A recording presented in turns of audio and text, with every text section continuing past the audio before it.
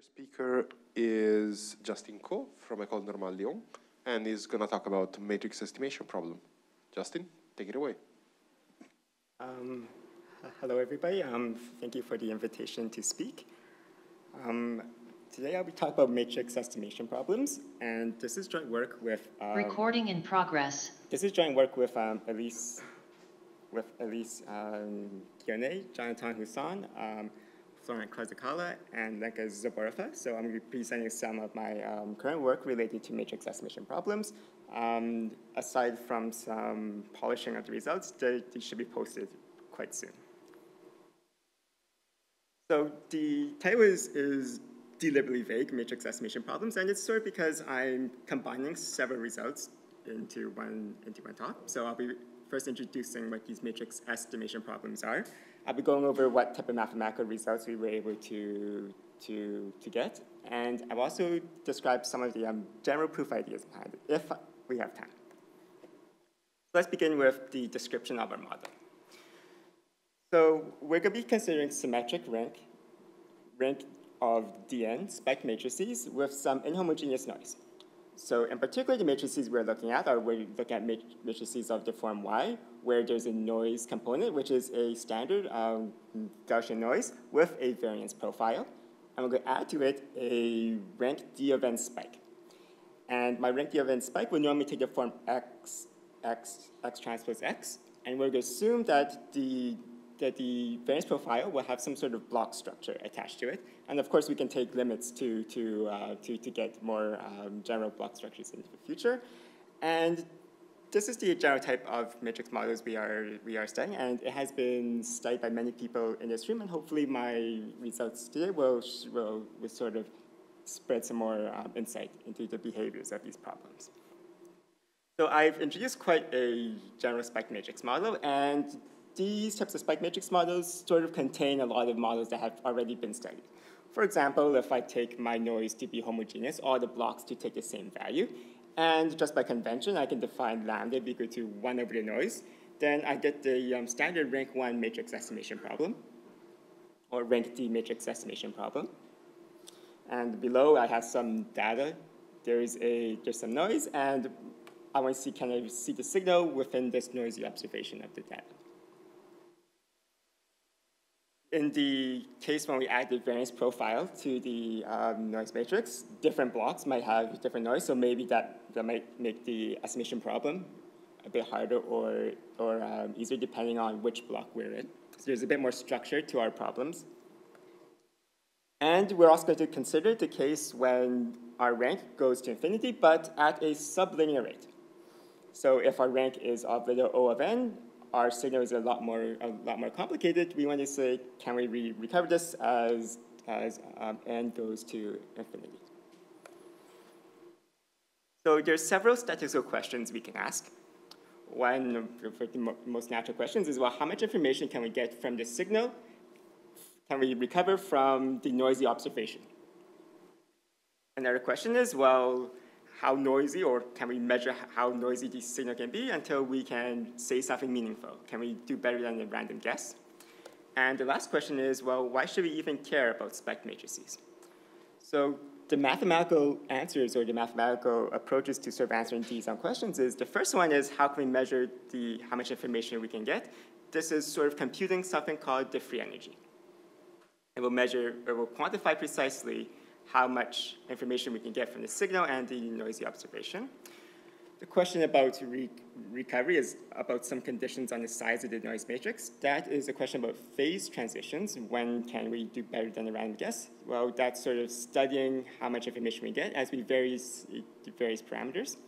The last question is probably the most interesting as well. Why should we care about these spec'd matrices? Is a question about universality. Is how many models fall under this framework, or how general can our analysis be? So I will briefly go over some results related to all of them, and let's begin with the first question. So the first question is, well, how much information can be seen from the data?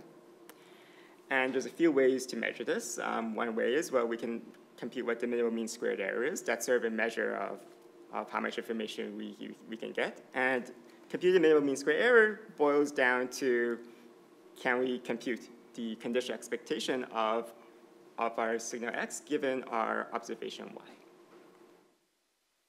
And because of the simple model, we can actually write down explicitly what all the conditional laws are.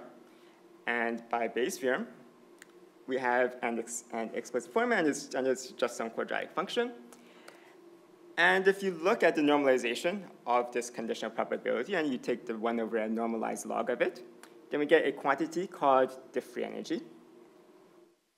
And the free energy in itself is an interesting object to study because it encodes the mutual information up to some constant that is quite easy to compute. But the hard part is, can we compute the limit of this free energy for these models? And there are lots of known results for limits of these free energies. They sort of have various different forms. So I'm just going to present the one that we managed to derive. So let's consider the first case when we have a finite rank signal with some variance profile on the noise. For this model, we have an explicit form for the free energy. And the explicit form for the free energy will be given as a solution to some variational problem. So the limit of free energy is given by the supremum over some parameters over a functional. The exact form of functional isn't too important. What's sort of important is, well, what parameters are we optimizing over? And in these cases where there's a variance profile, the number of parameters depends on, I guess, how many blocks there are in my variance profile, and also depends on the rank. So the rank depends on the dimension of the object. So we are optimizing over d by d matrices, and the number of matrices we're optimizing over is the number of blocks that appear in the variance profile. And there's an explicit formula to compute it. And of course, once you get the limit of free energy, then if we can solve this optimization problem, then we have an explicit form of the minimal mean squared error written in terms of the optimizers of the functional I put before. And this is almost exactly the same as the homogeneous case, except we have some averages depending on, I guess, the size of the blocks of the noise. On the other hand, let's suppose we have homogeneous noise, but we're considering a rank that sort of diverges to infinity, but not so fast. So the rank diverges at a sublinear rate. And for these models, because I want to use some techniques from random matrix theory, we're going to assume that my x is rotationally invariant. And to make sense of this problem in the limit, x has to behave nicely in the limit. So we're going to assume that that the empirical distribution of the eigenvalues converge to some probability measure eta with compact support, and it satisfies some large deviations principle with speed and dn. And again, for this model, we have a limit of the free energy. There's an explicit formula for the function that we're optimizing over, and the parameter in this case can be thought of as a probability measure which sort of encodes the distribution of the eigenvalues. There's a lot of terms in this functional, but essentially what this object is it is if you consider if you compute the rank 1 problem and you take the limit, you'll get a sum of the rank 1 problems. And essentially what the problem is since we're taking the rank to infinity, instead of taking a sum, we're just sort of averaging, or we're sort of taking the integral instead. So this is the nice generalization of the rank 1 formulas to the case when the rank is of order n. And of course, these objects depend on the one-dimensional spherical integral and the BBP transition map, which encodes the behaviors of the outlying eigenvalues for these matrices. So, and again, once you have the limit of free energy, you can compute the minimal mean squared error for these problems. So I sort of quickly went through some formulas to compute the limit of the free energy. And the question is, well, using these formulas, can we answer the question about what conditions can we put on our noise so that can we say anything meaningful about our observation? So I have some results over here. We're going to assume that our prior distribution, our way that we're generating the spike, is centered. And our condition is, if we look at the operator norm of 1 over our noise matrix squared, sort of normalized or sort of averaged by the size of each of the blocks. If we look at the top eigenvalue, if the top eigenvalue is below some value, this corresponds to if our noise is big enough, then our minimum mean square error is basically just, that we can achieve is basically just a random guess. But after a certain point, then our minimum mean square error becomes better than a certain guess, which is given by the second result. And of course, right now, as it's written, this bound is clearly not sharp. And I guess the precise transition depends a lot on the underlying prior. But in the case when our prior is a standard normal, then we can prove that the transition is sharp, and the fact that the first bound can be improved to match the second bound. And the way I've written this bound right now is maybe a bit confusing, but I can normalize things. And what this is basically a statement on this of the signal-to-noise ratio for estimation problems where there's inhomogeneous noise. So the strength of the signal will be encoded by the top eigenvalue of the covariance matrix of our data squared. That will encode the strength of the signal. And the strength of the noise will be encoded by the top eigenvalue of my normalized noise matrix, the variance of our covariance matrix. So below us, if the signal-to-noise ratio is below a certain value, then we can get then we can say something meaningful about the recovery problem. And above a certain threshold, we can say we will not be able to say something. So this result sort of encodes a way we have a high-dimensional noise, but the signal-to-noise ratio is a one-dimensional object that we can precisely check. And the question is, well, this bound is sharp for standard normals. Can we say anything else for more general probability measures? And mathematically, this is a harder problem. It's a bit harder to solve the variational formulas, but we can compute it numerically. So if we consider Bernoulli data with, I guess, some probability of it being 0, so it's like sparse Bernoulli data or sparse Rademacher data, then if the signal is not sparse, then it appears that the transition is sharp, that the free energy starts changing behavior precisely at the same point as the standard normal models. But when it becomes sparse, then there is a gap, so the free energy actually becomes non-zero at an earlier point. So it is still an interesting question to sort of precisely compute it for all prior probabilities. So those types of transitions were computed by studying the mutual information formulas. Another viewpoint is we can actually use random matrix theory directly to study these transitions. In the rank 1, in the homogeneous models, what's a common approach is you can look at when does the top eigenvalue separate from the bulk. And to reduce it to this problem, well, we have a variance profile energy. Well, we could just divide out by the variance profile and instead put all the noise on the signal. So this reduces the problem to a problem with homogeneous noise. And one might ask, well, this is a very easy model to study. Can we study when does the top eigenvalue pop out for this transformed matrix? And what we can do is, well, we can compute this transition precisely. So the largest eigenvalue of the matrix, after putting all the inhomogeneity on the noise to the signal, happens at a certain value. This is a bit simplified. I'm considering the rank 1 case, so the covariance matrix just becomes the variance. And we get a condition that looks almost exactly the same, and the only difference is instead of 1 over the variance, we have 1 over the standard deviation in this model. So how does this compare with the transition that we found before?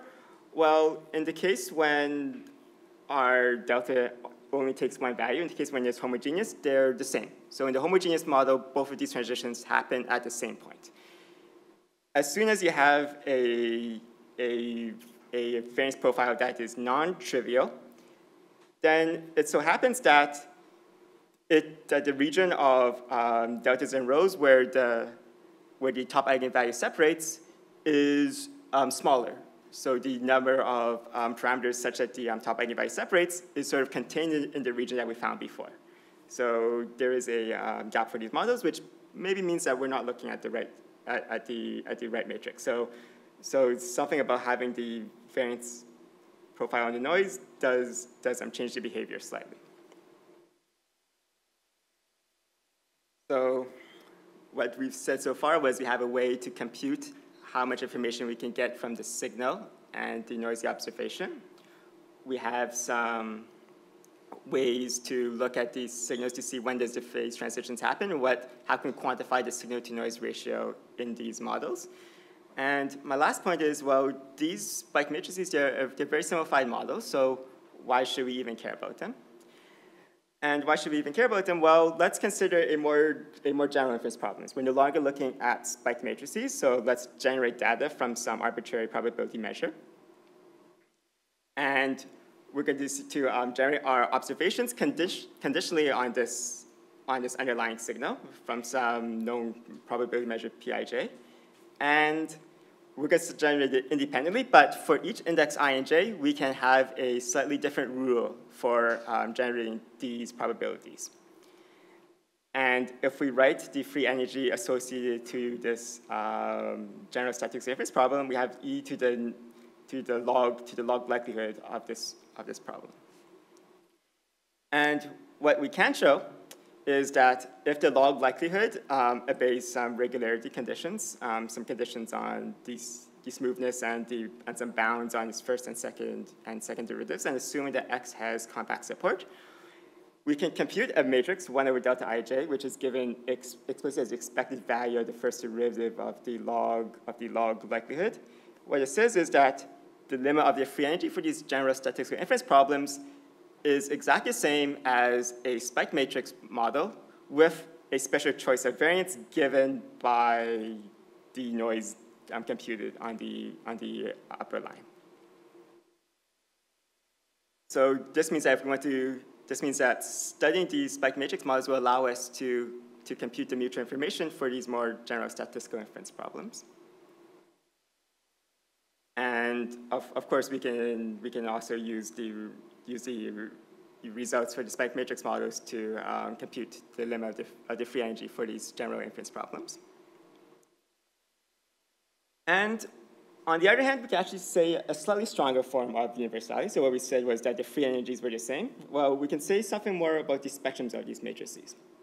So of course, the matrix Y generated from the general inference problem will not be so nicely behaved, but if we do a particular transformation to the matrix, so if we compute the derivative of the log likelihood and evaluate our matrix entry-wise with this transformation, then we can show that after some normalization, that the spectrum of this normalized of this transform matrix agrees with a normalized spike matrix in the bulk eigenvalues, and that in the limit, that the transition, so the top eigenvalue jumps out at exactly the same time for both of these matrices.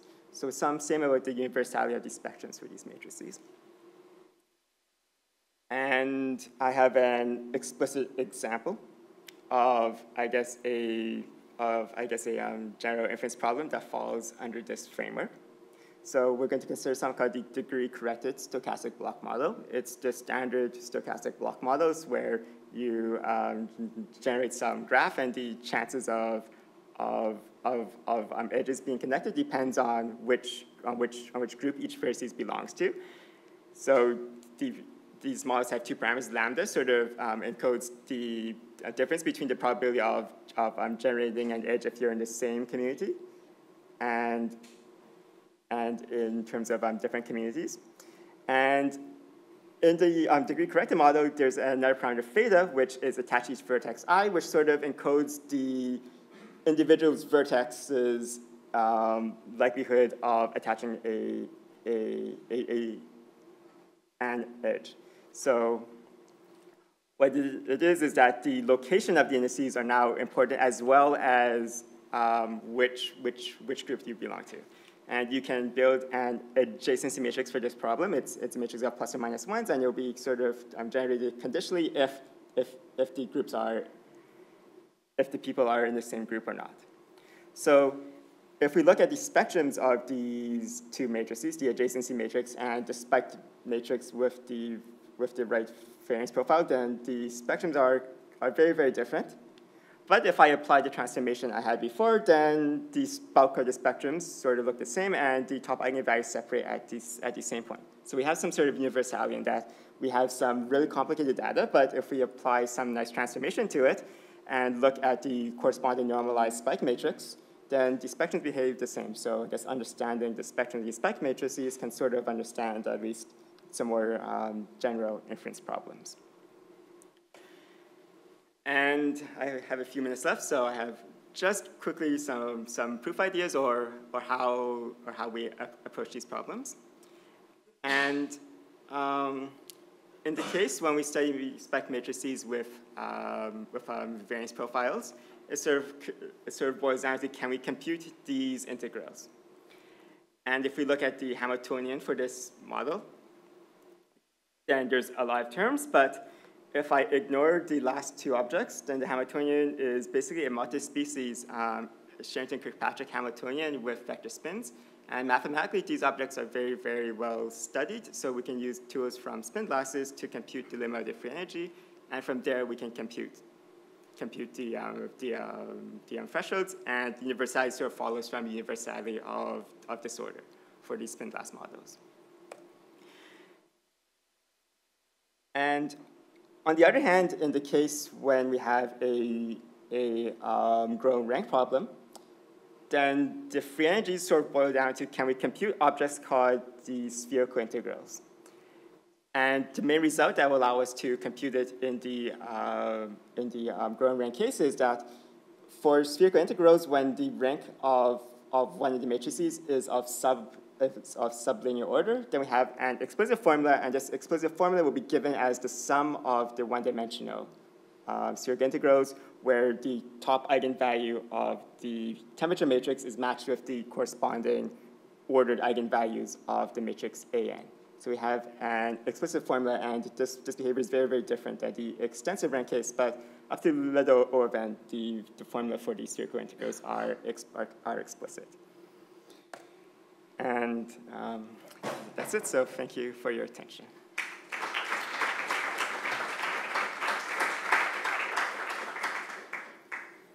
For Justin.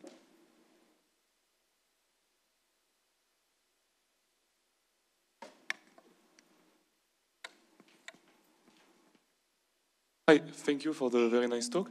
I was wondering, you showed at some point something on the BBP transitions for these homogeneous models. Yes. And okay, I'm not sure I completely understood the message. So you're saying that basically there is a gap between when an eigenvalue pops out and when the MMSC in the free energy becomes non-trivial? That's right, that's right. So in the homogeneous case, there's no gap, but I guess this is for a very specific matrix. I was only computing the BBP transition when I removed the inhomogeneity. I think that in the Gaussian prior case, the free energy transition is sharp, right? That's right. Yeah. Okay. So in the Gaussian prior case, you really can say that you have an eigenvalue that pops out before you can recover anything about the signal. That's right. But there's a caveat in that I'm looking at the BB transition of a very specific matrix. So maybe I'm not looking at the right matrix. So the naive choice of removing the variance profile by putting all in signal may not be the right choice in the matrix. So okay, but sorry, just to clarify. So the BBP transitions happens before or after you can recover? Like you can. Sorry. Yes. So the number of. Okay. Okay. So so you can recover before the eigenvalue pops out. Yes. Yes. Okay. Sorry. So it is. It goes in the right way so that there's no contradiction. Yeah. Okay. More questions.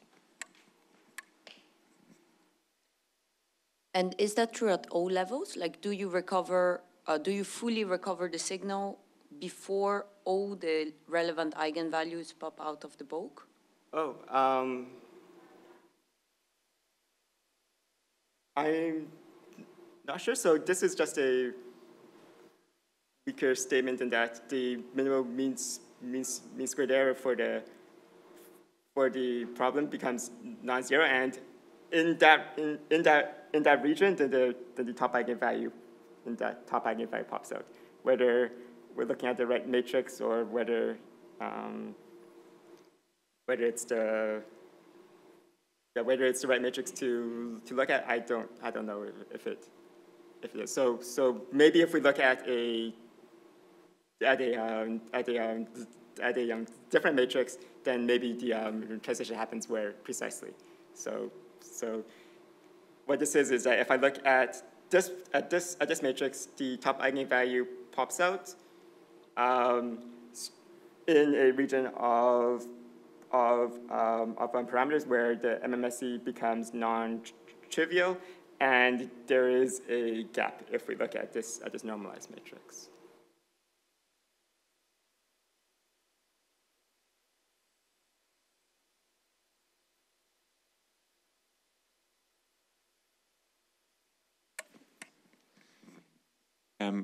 How important is it to assume that you have this block structure for the variance matrix? Could you do this? Is it just for this optimization problem that it becomes feasible, or is it also critical in other parts?